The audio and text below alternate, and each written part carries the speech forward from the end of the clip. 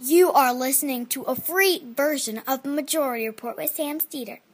To support the show and get another 15 minutes of daily program, go to majority.fm, please. The Majority Report with Sam Steeder. It's Tuesday, March 20th, 2018. My name is Michael Brooks on a Michael Tuesday. This is the 5-time award-winning Majority Report. We're broadcasting live steps from the industrially ravaged Gowanus Canal in the heartland of America, downtown Brooklyn, USA. On today's program, Patrick Blanchfield on why the market can't solve the gun massacre issue, how neoliberal logic pollutes all of our public policy programs, and the gun debate and how to respond to it specifically. A deep and different kind of dive on a uniquely American catastrophe. Maybe not a crisis because it's ongoing. Speaking of which, multiple injuries have been reported in the shooting at St. Mary's High School, which is in Great Mills High School in Southeast Maryland. Fortunately, as of now, there's no casualties. Only a couple of injuries. Will keep you posted. So, horrifying news to fit with the horrifying program. Bombs set off, or diffused rather, in Austin as an investigation of the mail bombings targeting apparently people of color in that city continues. Cambridge Analytica caught on tape talking bribes, sex tapes, and for a firm that guides right-wing nativist campaigns, they have a very global mindset in their client list. Trump considering a legal reshuffle, one lawyer out on the way out, one lawyer resigning, one lawyer to be fired, one lawyer to resign, and one lawyer who makes up conspiracies about the FBI to be hired. We got to become Trump spokespeople. Finally getting my guys in there. Finally getting a little bit serious. Democrats on track for gains of 30 to 45 seats, according to experts. Although we've learned never to trust those experts in their predictions, but things looking good for Democrats. Supreme Court is not going to intervene in the Pennsylvania redistricting case, giving Democrats the advantage in a much more reality-based mapping process. And major primary day in Illinois today, an opportunity to take out an anti-reproductive rights right-wing Democrat and two Democratic oligarchs in the Democratic Party primary for governor. All that and much, much more. On today's Majority Report, Sam is really not feeling well. So I think, I was slotted to do Thursday. Might well still do Thursday, but regardless, he thankfully he's taking the rest. Sam usually, me, if I don't feel good, I don't push it. I rest. The whole office is falling apart. The whole office. I'm the only one who's been. Are you okay though? Because you've been coughing I've the been past worried. Couple of weeks. Yeah, I've been worried the last couple of days, especially. I don't understand because for me, I don't really get colds very much. I just from time to time get these migraines. Jesus, they've cut in frequency, but they're awful. Yeah, I just read about migraines on Splinter, and it's like way worse than I ever imagined it was. Yeah, I don't have them. You didn't need to read about migraines. You could have learned from my lived experience, to use one of your people's favorite phrases. You seem like you're doing fine, though. You're not sick. I feel like a constant low level of sickliness that never really develops into anything. Yeah. Okay. Like a little tired, a little out of it. I have got Epstein-Barr virus, so that's. Oh, but that's like an actual thing that you're dealing with. Yeah. Okay. All right. Fair enough. Okay. Yeah. So become a member of the Majority Report today, because we really need to fortify our health around here. Buy some emergency for the office. Actually, it's not a bad idea. Maybe we should start broadcasting the show like in those SARS masks that they wore, like when the disease was traveling around. Yeah. You never can be too careful. I see people with those at airports, and I'm always jealous and wish I had them. When I see like a older Asian lady with like a really nice looking like back pillow, like one of those, and she's walking around and she's got the mask and she's got the pillow and she's like carrying sneakers but has slippers on, I'm like, that woman, they are the masters of flying. No one does it better. Well, they wear those masks to be polite usually when they're sick. Well, that's right. I looked that up. Right, that's nice. Westerners. Like, Yeah. Hey, is this the right line? Is this the boarding line? Like, as an American, we're also afraid of getting each other's germs. I just assumed they were wearing it because they were afraid of germs. But no, they're just being nice. polite. No, Americans are we're rude hypochondriacs. Channel 4 in the UK, James O'Keefe, as Matt would say, eat your heart out, that little schmuck. They did an actual really good piece of video journalism here, where they posed as a Sri Lankan businessman who was looking to fund political campaigns in Sri Lanka and wanted to contract Cambridge Analytica. Now, it's actually a 20-minute documentary. I found a lot of other pieces actually in some ways more interesting than this. The fact that they worked for Kenyatta on both of his elections in Kenya. They do work in Eastern Europe. They do work on the corporate side in China that was alluded to. How they set up independent companies and LLCs, presumably, to get paid through but not leave a trail that they're working in different countries. They talk about ghosting in campaigns and working discreetly.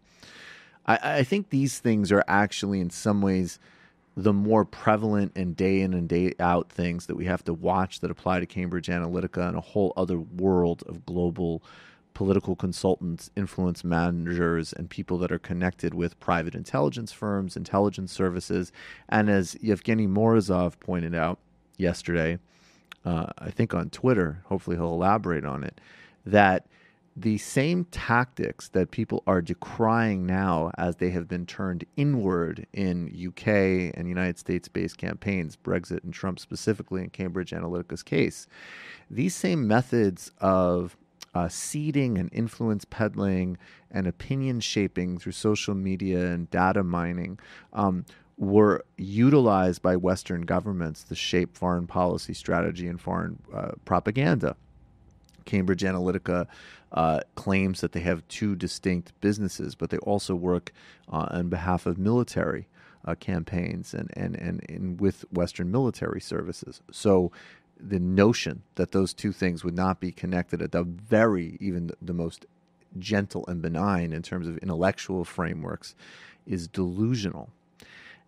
A couple years ago, in 2016, and I'm going to elaborate on this on my show tonight, there was a piece about a Colombian hacker who was serving a jail sentence for admitted crimes of electoral fraud and campaign hacking for right-wing candidates across Latin America. He worked for a prominent Venezuelan political consultant who's based in Miami named J.J. Rendon and worked on campaigns in El Salvador, Colombia, and Mexico, and so on. If you read that article and the types of things that he admitted to with very documented evidence in the Bloomberg piece, you realize that, again, first of all, everybody is doing this. Russia's doing this. We're doing this. Campaign consultants are doing this. Intelligence services are doing this. Private intelligence services are doing this.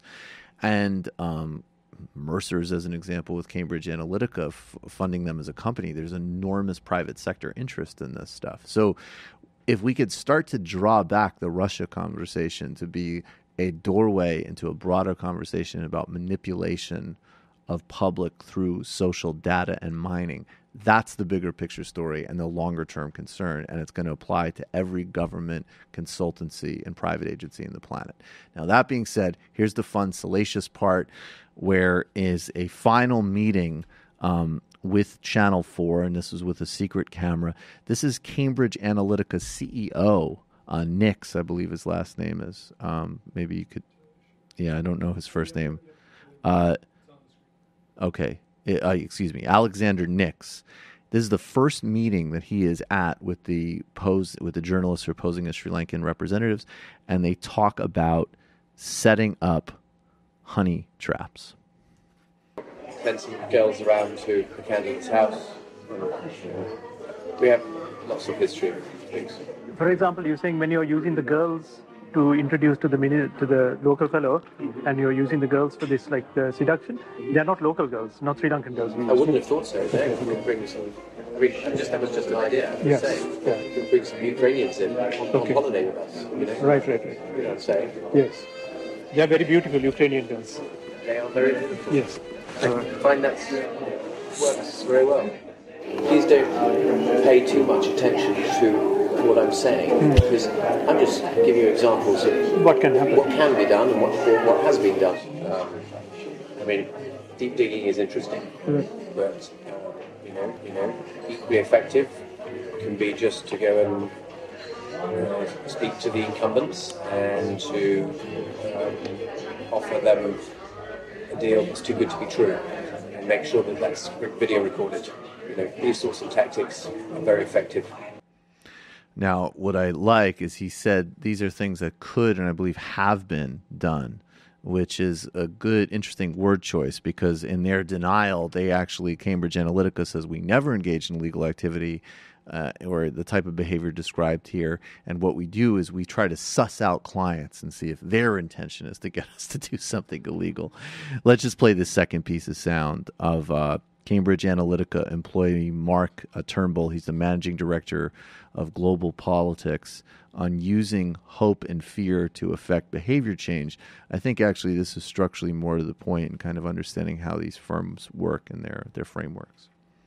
There's no good fighting an election campaign on the facts, because actually it's all about emotion. Two fundamental human drivers when it comes to taking information on board effectively are hopes and fears, and many of those are unspoken and even unconscious. You didn't know that was a fear until you saw something that just evoked that reaction from you. Right. And our job is to drop the bucket further down the well than anybody else, to understand what are those really deep-seated underlying fears, concerns.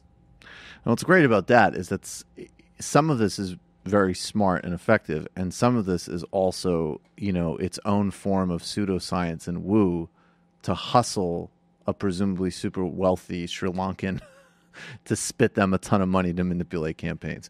But there you have it. These are the people. They were, Steve Bannon, I believe, was on the board. The Mercers invested in this. Michael Flynn has recently acknowledged, Mike Flynn, that he was involved with them, and they have been a major force in the consulting side of the global right wing. And there's always been parallel track consulting firms with global political movements or global political governance. We'll be right back with Patrick Blanchfield on the Majority Report.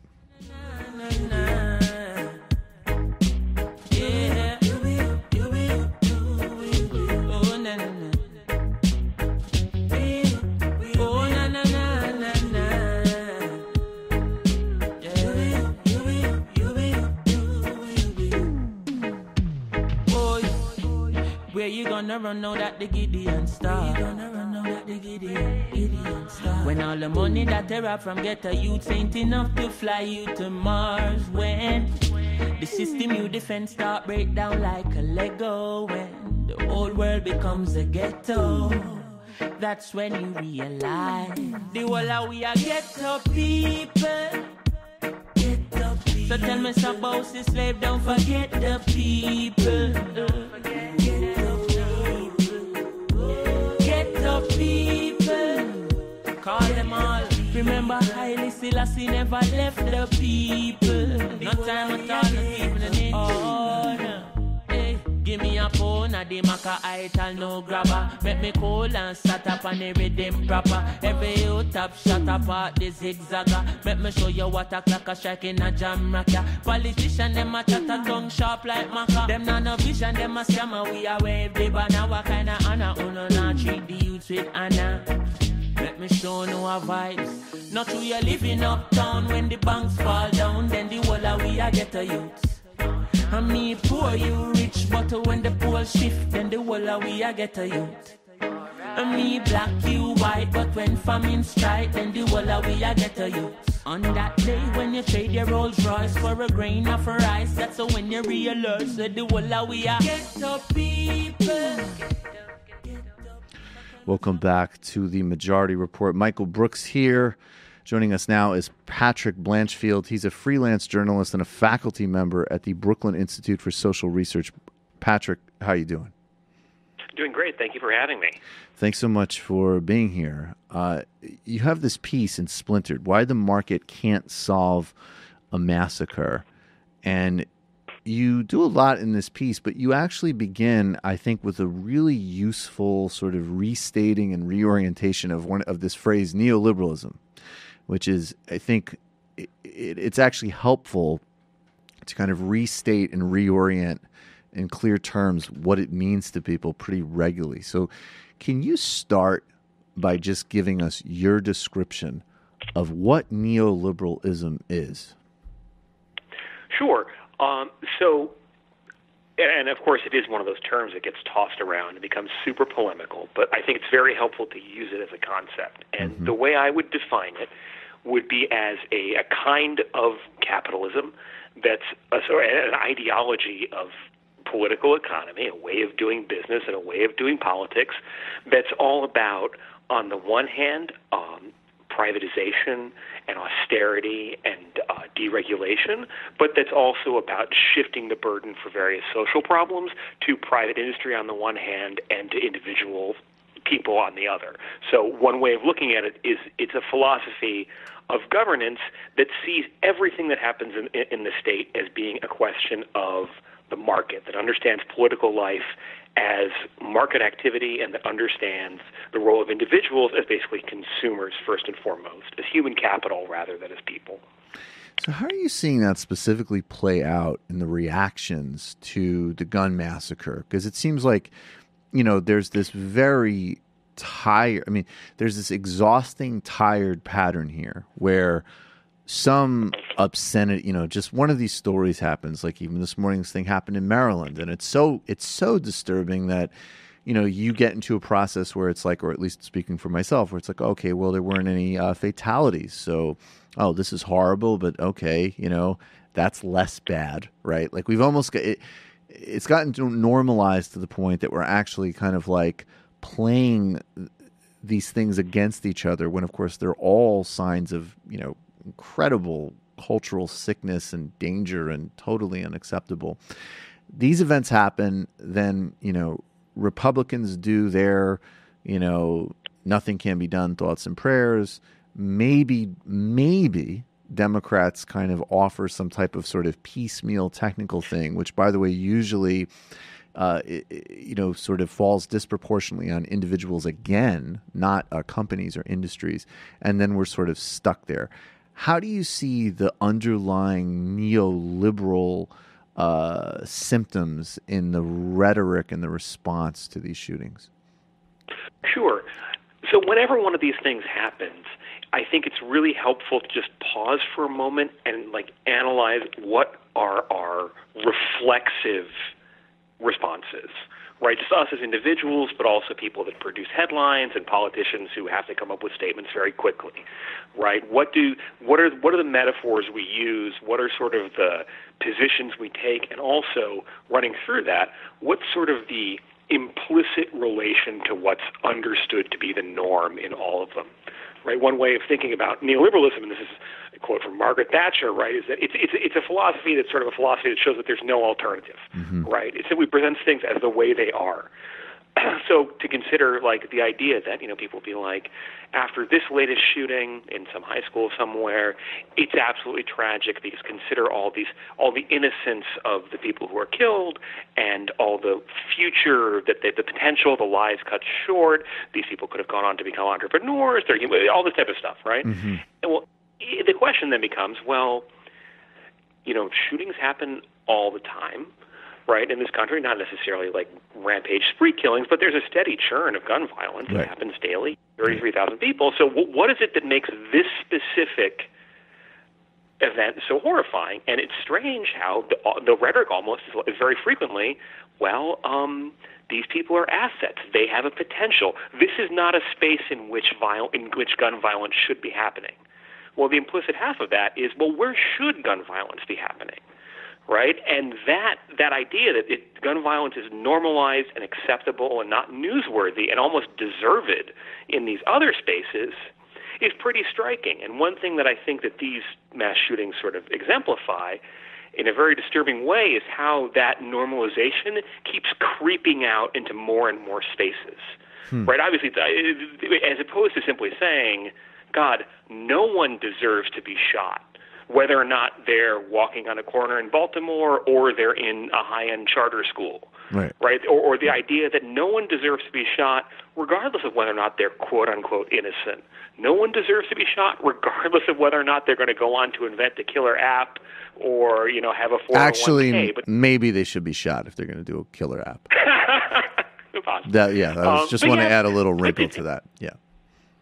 But there is like this the theme here is like a recession of political responsibility and moral imagination in favor of just these like constantly tacking the sails to like, well, this shouldn't be happening here, instead of being like, no, this shouldn't be happening at all anywhere. And that, I think, is a position that's both emotional but also about like political imagination and policy, and that sense of this steady recession of like, well, there's nothing we can do here. This is just how it is. This continuing reassertion of an ever grimmer reality is just the norm. That's a feature that's not just present in our reaction to mass shootings and gun violence, right? It's present in our reaction to climate change. It's present in our reaction to like public health and healthcare, right? This idea of being like, well, someone's got to pay for it. Something terrible is going to happen. It just shouldn't be happening in this one space. Yeah, you quote, I'm just going to quote you briefly because you said, our political rhetoric, like our moral imagination, uses the vocabulary and logic of the market, assets and investments of incentive and innovation. Your personal health is an asset, which you must safeguard through savvy navigation of an insurance marketplace, shopping for doctors and medications, and close readings of complicated medical bills. And then maybe we'll get specifically to the sort of more neoliberal and democratic side of it, because the Republicans are the quite obvious villains, but they track each other here. And this is where it creeps into more quote-unquote humanitarian rhetoric, just to finish your graph here. Immigrants, too, are assets, human resources whose financial contributions to their communities and potential for entrepreneurship become a pivot upon which we can hang appeals for empathy and support. This man being tragically deported by ICE is a successful small business owner. This drowned child refugee could have been the next Steve Jobs, and so on. Yeah, and in all these cases, it's like one doesn't, simply being human isn't enough. You have to add value, right? You have to have had the potential to be monetizable for some other purpose or for some other interest. The idea that your humanity implies absolute obligations on the part of other humans and from your government is taken away in terms of basically like a calculus of efficiency and optimizing impacts and incentives and outcomes. It all gets laundered into this logic that sounds hyper-rational and very adult and mature, but that really is about degrading our claim to having certain absolute rights or certain basic rights. And that's happening across the board, and that's the neoliberal wasteland in a nutshell. Yeah, and attack to that neoliberal wasteland in this conversation, we're sort of always decrying like, there's no action on guns. We're not doing anything. There isn't any regulatory package that's going to pass. I think that's a conversation we have to get to in a couple of minutes as well. There's nothing, even more deeply, we're not addressing the alienation and the, public health aspects of these things. None of these things are being addressed. That's another kind of common rhetorical track. But actually, something you point out is that actually, according to that same neoliberal logic, these shootings are being addressed in the form of a new industry of private security contracts, security drills in schools, and a new culture, which once again, if we want to broaden the conversation, had already been, very, very, from a race and class perspective, militarization of schools and, policing and monitoring and tracking of children of color and of different class backgrounds is already totally ingrained, but now is kind of broadening out. There's a market opportunity here. So there actually is a response, but it's playing out according to the same degraded wasteland logic. That's exactly right. Like, neoliberalism is it's a way of doing business. It's a way of monetizing problems and also creating new problems to be monetized. It has no inherent sort of value structure beyond that, beyond those ideas of efficiency and optimization, right? So on the one hand, you can see, and not just looking at mass shootings, you could look at other forms of the gun debate, and you can see a certain neoliberal logic in those too, right? In many states, the question of carrying a gun in public, or concealed or otherwise, is basically a question of navigating certain institutions and paying money to get licensed. And then there's an entire ecosystem of training that you can get to do it better, and insurance that you could have in case you shoot someone, and you can retain a lawyer in advance for potential self-defense, et cetera. So there's a way in which, like, the gun control scheme sometimes does involve neoliberalism. But here, within mass shooting specifically, we basically have created a multi-billion-dollar industry for school security. We talk increasingly about adding incentives, like let's give a teacher $500 so they can carry a gun, right? Let's put this on them. And so on the one hand, there's a tremendous monetization, right? This is a lot of money that we're talking about here. Also, money that's being dispersed to private sector players while at the same time we're cutting school funding, right? That's the other part of the neoliberal thing, right? We're hollowing out these institutions and enriching the private sector. But then also, because the private sector can't fix this problem, because it's a political problem that requires politicians to take action instead of just deferring to the market, what this means is that individuals are left in the lurch and they're holding the slack. And so we start training our kids to do active shooter drills. We start asking teachers to in addition to being, all that we already ask teachers to do, we're asking them now to be, test coaches and prep, prep people and counselors and grief counselors too, Jesus. But also now they also have to be able to hold open doors and take a bullet for their kids, right? They have to be prepared to kill potentially one of their own students who comes in with a gun, right? So there's a lot of emotion, very real financial labor that's put on people, but also really powerful amounts of emotional labor and just cognitive labor and attention that you have to spend. And just there's an idea that people are put in while on the one hand government withdraws, and on the other hand the private sector is enriched, individuals are put in positions of ever more attenuated precarity, vulnerability, and more demands are being put on them to fix problems that individuals just can't solve. And weren't designed to solve. And actually, 2 quick points after that. This is another great example of how, and just the subtlety here of the distinction. I don't think there's anybody, this isn't even a left in some way, very rarely. Most things are left and right things. But if you have a sort of passing grounding in reality, obviously you're disturbed by Donald Trump. But the flip here, and I like when Trump went out and he said, we got to give teachers guns, and it'll be interesting, and some of them will be good, and and this reaction of so many people to say, oh, there he goes again, he's a lunatic, which is true. But the distinction being that actually, if you were looking at things on the natural continuum, the policies we've already set and the incentive structures we've already created, like all too many other things, this guy is just in his own, vile, bizarre way, following the natural logic to its conclusion. Why wouldn't you have armed teachers if we're not going to do anything on a public policy level, if we're going to, outsource security contracts, if we need to basically just have schools in some form of kind of permanent terror and lockdown, because obviously we're not going to do anything about it from a policy perspective? Well, inside that demented world, he's right. That's absolutely. It's not. He's not an outlier. I mean, he's an outlier in the sense that he puts these things in ways that are so incredibly bald and stupid that you're like, oh my God, how is this real? Right. But in terms of that broader movement, right? There's a term for this in a lot of the literature that studies neoliberalism, and that term is responsibilization. Mm-hmm. You responsibilize, right? As government withdraws from, as the state withdraws from taking responsibilities, and as social services are slashed, the responsibility is delegated to individuals. Individuals are, in other words, responsibilized, right? They're made responsible for this problem. And this is there in Trump when he's wanting to arm teachers, and it's also there in, after the Parkland thing, when his response was, well, these kids need to be coming forward more and reporting on kids who are problem makers, right? Kids who have the red flags. And again, think about that as a kind of victim blaming. Right? Like these students who were getting murdered should have also, it's partially their own fault because they weren't doing enough free labor as surveillance professionals on their classmates.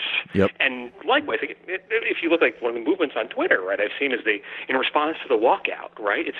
Don't walk out, walk up, or something else like that, where the idea is don't band together in solidarity, snitch on each other. Exactly. Don't be political. Do unpaid labor as counselors to prevent yourself from getting shot in a situation in which you shouldn't be taking a bullet anyways. Right. And that's you couldn't have a starker commandment that responsibilizes people than that, right? Don't protest, don't have solidarity, just do more work to make sure you don't eat the bullet. And of course that doesn't, much in the same way as our individually recycling isn't going to fix the problem of global warming. Our individually intervening with individual kids to try and tell them not to shoot up their schools when they have abundant access to weapons in the first place. These are all kinds of triage. It's busy work that doesn't affect the actual problem. Now, speaking of not addressing the actual problem, you also get to the more, we'll put the lens in now more specifically. The also complete, the other classic dynamic of contemporary politics where the Republicans hold a, very, very, very far right, very extreme position, which is do nothing. And then, of course, I like that you pointed this out not as a question of hypocrisy, because that's a useless way of looking at Republicans, but you did point out the inversion of a party that's willing to sacrifice every type of civil liberty, due process, expectation or law imaginable when it comes to a terrorist event. All of a sudden adopts hey man, this is just freedom and, pray, because we're going to do absolutely nothing, zero on a policy level about guns. But then on the other hand, Democrats don't exactly what they're offering fits inside. And I guess you could draw more parallels to, yes, maybe it would provide some improvements over the status quo, just as Obamacare provided some very real improvements, but once again fit inside or accommodated this underlying sickness which is bleeding us out. The Democrats are very personally disappointing to me on this very frequently, but they never, I forget who said this first, but they never lose an opportunity to miss an opportunity, right? And there's a way in which a lot of the gun stuff, specifically, the Republican response has the virtue of, it's stupid to be sure, but it has the virtue of intellectual parsimony, right? They say, well, we just need more guns. Right, the answer to every single problem is we just need more guns, right? And there's a nicely hermetic, sealed kind of character to that. Yep. Now, the dialectical opposite that the Democrats offer is not, no, there should be no guns, which would be awesome to hear a couple times, but instead they say, well, no, we just need to make sure the guns are in the right people's hands, and there has to be a waiting period. There's no... Even independently for how those individual policy debates cash out, and we can talk about that, I'm happy to. Mm-hmm. But just in terms of the moral landscape, right? On the one hand, we have one side that's saying something very extremist, right? Well, no, everyone should have guns everywhere, and there should be unlimited concealed carry reciprocity, and there should be armed teachers everywhere, and maybe even we should arm some students, I've seen people say.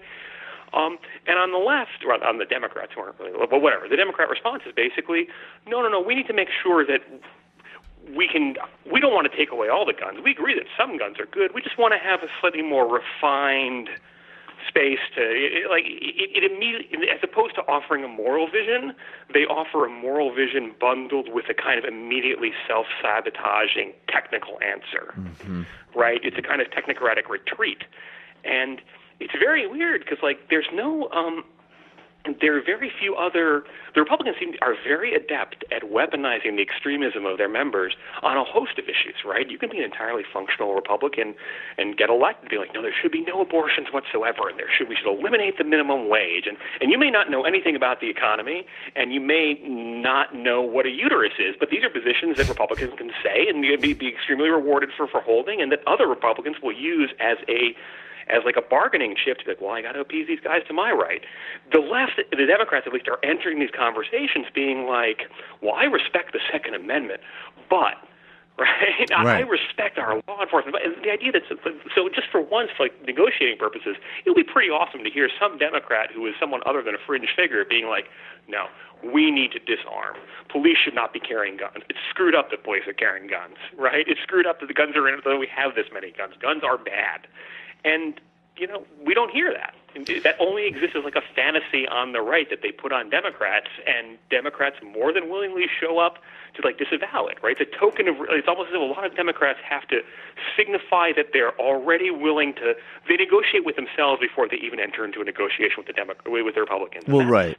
And that's the classic, the Republicans are synchronized and, the policies to get rid of the minimum wage fits with packing the courts to destroy unions, fits with structural tax redistribution to the top. To have a coherent template to play and move on is actually much more effective strategically than just sort of having piecemeal kind of, trying to sort of kind of bob and weave out of different situations, essentially. And some of them, some Democratic politicians are much better at the tactics and the savviness than others, but they've been handicapped from having an actual strategy. And I think there's a variety of just raw money, but also ideological reasons behind that. But do you want to address briefly, what would the Democratic, what are those proposals? What are the implications of them?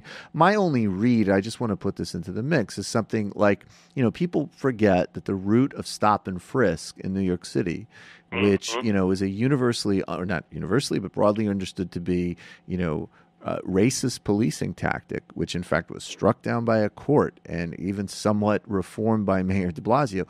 That has its roots in an anti-gun program. So, I think it's a very valid concern that people say, well, what is on tap? Does this just become another sort of, all of the racial and class dynamics we could put in, but even just more broadly, another area of responsibilization and putting on individuals, and not as an example on, the American gun cartel. I'm not interested in demonizing individual gun owners at all. I am very concerned about these companies.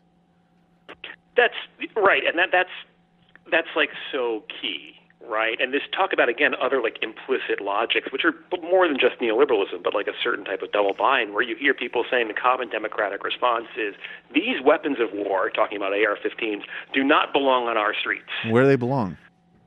Exactly. That becomes the question, right? And even Chuck Schumer, bless his heart, has previous years gone to bat for Remington, for assault rifle manufacturers in his districts, because they're all American companies that employ Americans for jobs. And you can't have it both ways on these things, right? You can't simultaneously be like, these weapons are very, very bad and they should not be used against Americans, but also I love making them and please let me take money from manufacturers or from arms industry lobbyists. You can't do both these things at once. So that's why, again, chips will cash out differently in terms of how various debates play out, but the lack of clear voices being all these objects are bad, this entire situation is verkakta, the lack of that predisposes the discussion to go in certain directions. But that said, and I will say too, I hear you on the question of racialized enforcement, and The answer to this is complicated. I struggle with it myself. I will flag first, though, that this is a type of internal conversation that you and I are having, and that a lot of Democrats will acknowledge, or ones who are good faith and savvy. You don't hear that same type of internal dialogue on the right, where are we proposing something a little too hasty that might have adverse consequences? I mean, today on the day of the 50-year anniversary, right. Yeah, exactly. Of course not. Just it's very weird where it's both the objections that are proffered to gun control or to even talking about gun control, imagine them on any other issue. And today, it's the 16th anniversary of our launching a war based on nothing that killed 1 million people, and people are, and we didn't people are being well, we shouldn't do anything about guns because there are a lot of innocent people that might be negatively affected by their inability to buy an AR-15. I'm there are 1 million dead Iraqis that we didn't question what would happen to them before we launched it. There's a weird double bind we put ourselves in. But independently of that, vis-a-vis this question of what we can do about this, my answer more and more is first, the political stuff has to happen. There has to be people being this entire situation is wrong. Right, that moral voice needs to be there. Getting into the specific stuff about policy, you're absolutely right. It has been totally the case that gun control legislation in the 20th century, from Reagan reacting against the Black Panthers to the assault weapons bill getting bundled with the crime bill omnibus under Clinton to the advent of stop and frisk, that it's always been there's always been an aspect of racialized enforcement. And so the question becomes for leftists is how much can we – maybe gun control isn't the right way to be talking about this. Maybe dealing with gun deaths is the way to be talking about it. Maybe dealing with the question of violence is the way to talk about it. So the question then becomes very granularly, what are things that we can do that will actually lower the number of gun deaths that don't also give ground and empower the carceral policing state, right? And to their credit, a lot of these kids in Parkland are we don't want school resources officers. They don't want to feed the pipeline either. And that's very heartening to hear. Yep. I mean, maybe elaborate on that sort of hopeful note, because I think that, with the Parkland students, I mean, it's striking the way these students have emerged on a number of levels. And we don't, we'll figure it out. And, they're obviously super young, really savvy. Maybe they say some things that I disagree with from time to time, but that's totally secondary to, first of all, the fact that they're taking power into their own hands and doing solidarity, just like you were pointing out in the beginning. They're de-responsibility. Their very act of banding together is a rebuke of all this neoliberal garbage. And they're, they have actually emerged from this story I know way more about them than I do about the shooter. They're just objectively more interesting to hear from than the same, horrible hack NRA propagandists or, middling, kind of Democratic whatever. They've got the actual charge and the vitality behind them. And they are making some of those distinctions you were pointing out. So, maybe leave us... There is that hopeful note maybe there to leave us on. Yeah, I mean, I think the kids are all right. You know what I mean? They're being amazing, and I don't want to put them on too much of a pedestal. I'm not saying you're doing that, but I want to be clear. What they are asking for and what they need is solidarity rather than deference, right? Right. They need people to go back from all these different ways. But in terms of things that we can do concretely, first off, I think it's important to remember that the problem of gun violence is not the same thing. The problem of mass shootings is only a subset of the broader problem of gun violence. And there's a way in which a lot of the conversation about mass shootings specifically becomes a way of avoiding talking about gun violence more broadly, right? Where there's an implicit thing where we just want to keep the violence in the urban hyper ghettos where it belongs implicitly. We have to reject that. So the answer is to look at the problem of gun violence in terms of it actually being a problem that affects different groups in different ways, and then doing targeted interventions that deal with all those individual groups. So specifically, there are a lot of community activism programs that have been proven to do what's called violence interruption against urban gang violence. That works, and it doesn't necessarily involve the police. That's great, right? In vis-a-vis suicide, there have been a lot of unlikely movements, oftentimes within red states and even among gun shop owners, to attempt informally and otherwise to stop people who appear to be ready to kill themselves from buying guns, or at least can I hold this for you for several days? That also appears to have a real value at working, right? And then at the same token, too, talking about what are the drivers of violence and acting out, to try to basically have points of intervention that deal with the misery of life that impels people to go ahead and become murderous rampagers, but to stop that earlier, to make them value their own lives more, to make them feel that they have a sense of possibility, to make them feel heard, right? And the trick is to do that through investment, to do that through giving people opportunities that are not just these sort of like sham neoliberal opportunities, but actually treat people like they're something other than just a number on a balance sheet. So like there's a whole suite of different policy interventions we can do, but the real thing is just to understand that this problem keeps on happening. It's not reducible just to the mass shootings that get headlines, and to have basically an intersectionally conscious awareness of the different people whose lives are affected by it. Yeah, that's absolutely right. And I just want to amplify I want to connect one thing and amplify one thing. Yeah, I mean, I've actually talked, to a couple of people more like in that gun world, including a gun shop owner. And I'm not doing a reverse idealization of anybody. I mean, they're like all businesses and like all interest groups, there's plenty of irresponsibility and lack of care. That's obvious. But in contrast to some of the lazy assumptions we get into, I mean, some of those people, especially with specific kinds of interventions, are far more conscious and serious about it on a ground level than a lot of the higher level conversations that sort of take place in some of the kind of easy categorization, which I think we need to get away from on a cultural level, not on an industry level. I think those are separate things. And secondly, we could expand the conversation. I mean, it implies there inside the United States, the way gun violence plays out in terms of different incomes and different neighborhoods and racial disparities. There's also a global small arms market, which the United States and China, I mean, when we talk about what fuels so many conflicts and causes so many mass casualties internationally, a lot of it actually comes from, again, there's the thought of like the big heavy artillery and underground arms traffickers, and all of that is real. But there's also just the day in and day out of, money flowing to weapons flowing to everywhere from Mexico to Congo that these companies at the very least are recklessly, irresponsibly profiting from, and we're doing nothing about. So we could have a much, much broader, more aggressive, full conversation and policy intervention and neoliberal intervention on all of it. Yeah, this is the answer is to come up with some.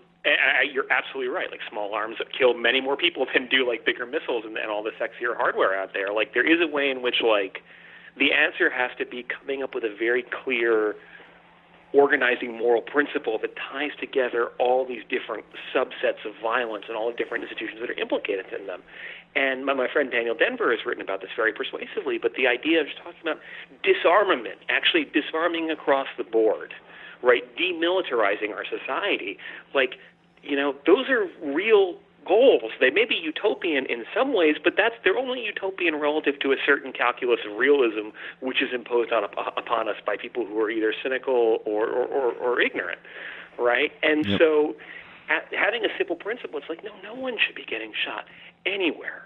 These weapons of war shouldn't exist on our streets or on other people's streets or on factories off our streets. And that's having a simple unifying, just like we need a proactive peace movement. And it's all part of that broader puzzle. But I think there's a moral clarity in just insisting that this does not have to be this way. This particular nightmare we're living in does not have to take this shape. It doesn't have to have this body count, both within our borders and outside them.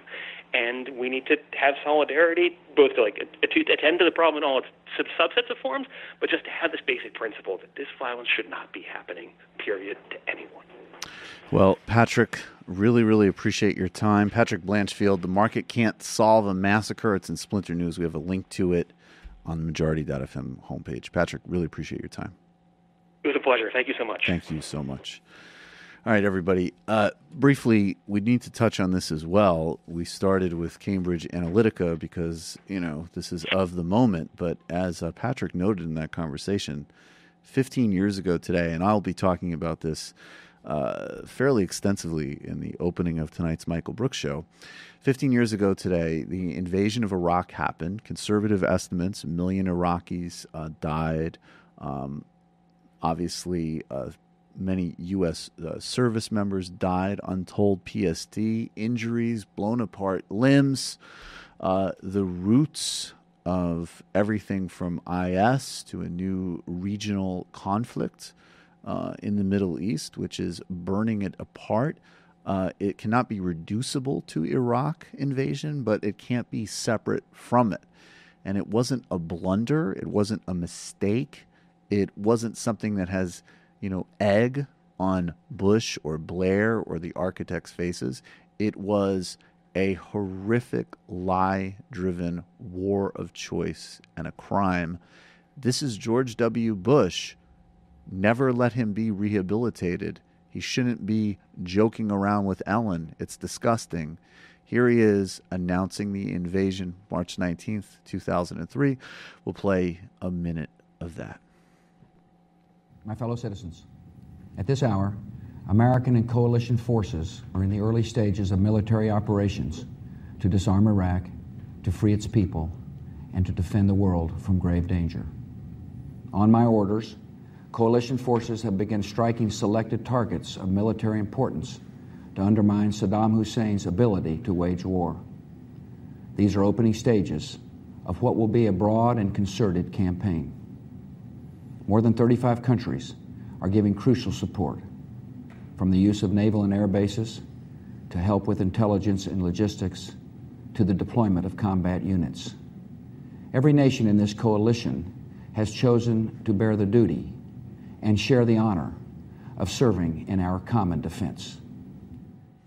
Nobody involved in this invasion should live it down, and they should be in fundamental penance and apology, and no one who helped architect this and propagandize for this should be rehabilitated and respected, and certainly not if they can just sort of acknowledge the fact that Donald Trump is an obscene racist clown.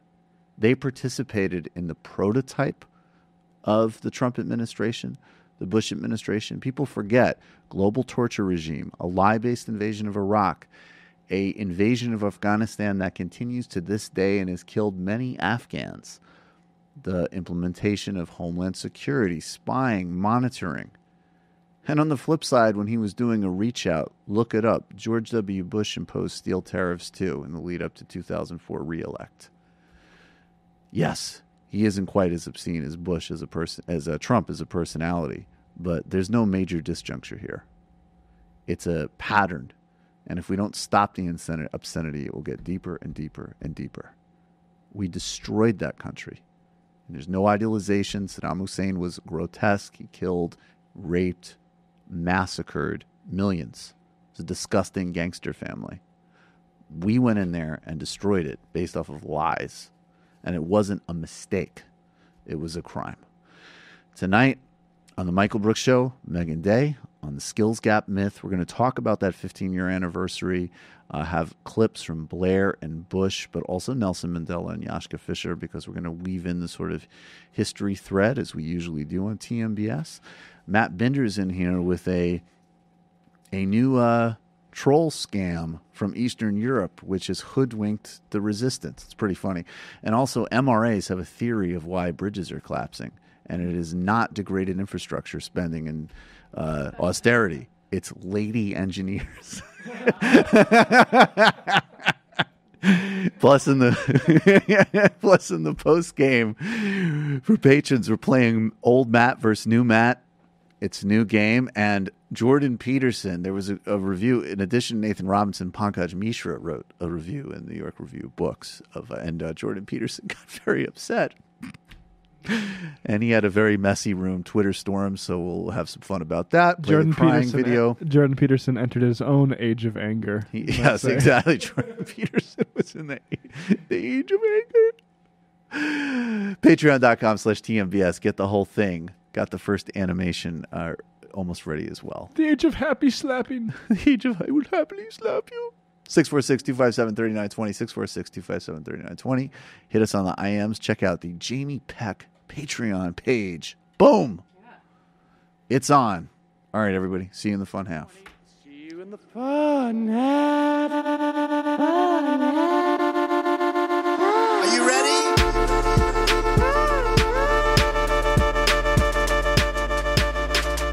Who sent us this? Anarchy. Alpha males are back. Boy, back. And the alpha males are back. Just as delicious as you can imagine. The alpha males are back. And the alpha males are back. Just want to degrade the white man. Alpha males are back. I take all of it in my throat. Alpha males are back. Almost says what? The alpha males are back. You are a madman. And the alpha males are back. I am a total cunt. Can we bring back DJ Dannerky's song, please? Yeah, or a couple of them. Just put them in rotation. DJ Dannerky. Well, the problem with those is they're like 45 seconds long, so I don't know if they're enough of a break for people. That's fucking nonsense. Hey, folks, reminder. I do not have Parkinson's. And the alpha males are... Psych. Fuck them. Almost says what? What?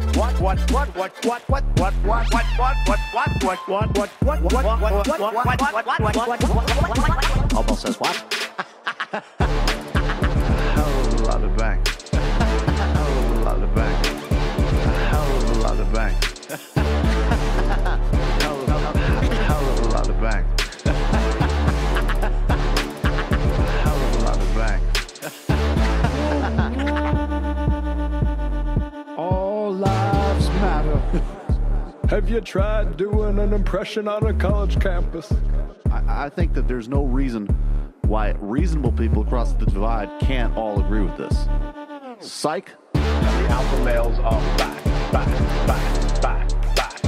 And the Africans are black. African. And the alpha males are back. And the Africans are black. You see Donald Trump out there, doesn't a little part of you think that America deserves to be taken over by jihadists? Keeping it 100. Can't knock the hustle. Come on! Fuck them. Fuck things I do for the bigger game plan. By the way, it's my birthday! Happy birthday to me, Jew boy! I have a thought experiment for you. And the alpha males are back. Africans are black. Alpha males are back. Africans are black. Come on! Come on! Someone needs to pay the price for blasphemy around here. I am a total pussy.